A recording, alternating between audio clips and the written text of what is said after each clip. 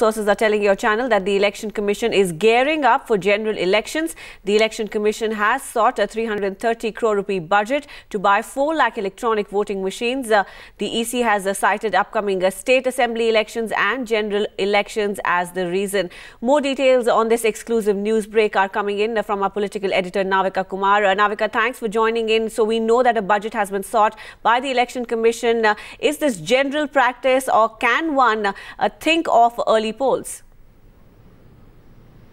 Well, whichever way you look at it, the Election Commission has put down its requirements on paper and sent it across through the Ministry of Law and Justice to the government. In fact, this is the note for the cabinet that I have in my hand. In this note, clearly, here is the mention of 330 crores that has been sought for the purchase of EVMs. These EVMs have been sought by the Election Commission for the upcoming legislative assembly elections in 5 states. Also, the upcoming general elections. In fact, the Election Commission has cited several reasons, including reasons like several of these machines are even locked in legislative disputes. All of these issues mentioned in this particular note. It says that the EVMs are required not only for the 5 state elections, Madhya Pradesh, Mizoram, Delhi and Rajasthan in the fall in December 2013, but also says for the general elections to the legislative assemblies of Andhra Pradesh and Odisha and Sikkim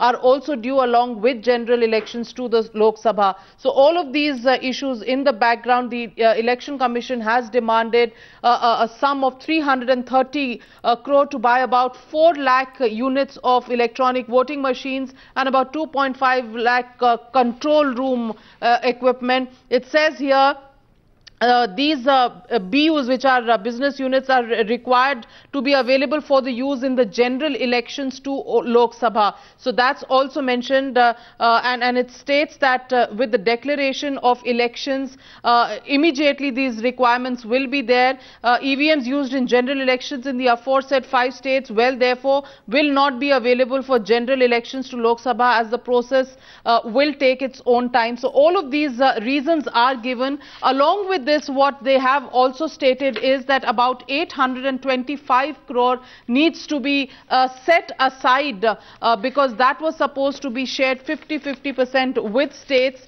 but now the centre should bear the entire cost. This is the approval that has been sought. It says, in view of the aforesaid, the approval of the cabinet is required for purchase of 4 lakh ballot units of EVMs and about 2.5 lakh control units that are required, and a budgetary provision of 330 crore is required for this. It also goes on to say that about 825 crore on account of states' expenditure also needs to be reimbursed. So about 1100 crore is what the government will have to sell out. But the big question is the Election Commission getting ready for elections already? Well, we can't really surmise the timing of elections, but at least movement on the Election Commission's front has begun, and what we are seeing at this moment is the Election Commission has geared up for elections, sending its recommendations to the government, asking for money to be set aside and for electronic voting machines to be procured in order to carry forward the entire process of elections. What we are also being told is that this entire matter will be cleared by the government when it comes up before it.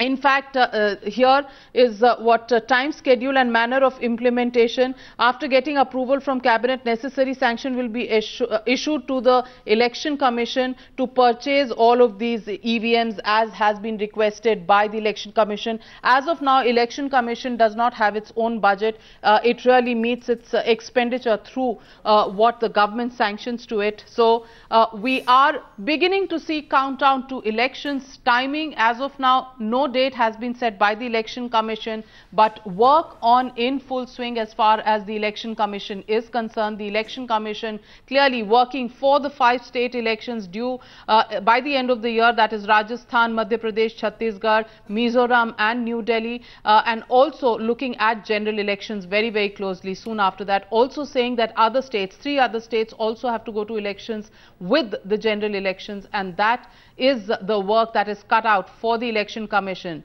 Countdown to polls beginning at the Election Commission. Preparations in full swing.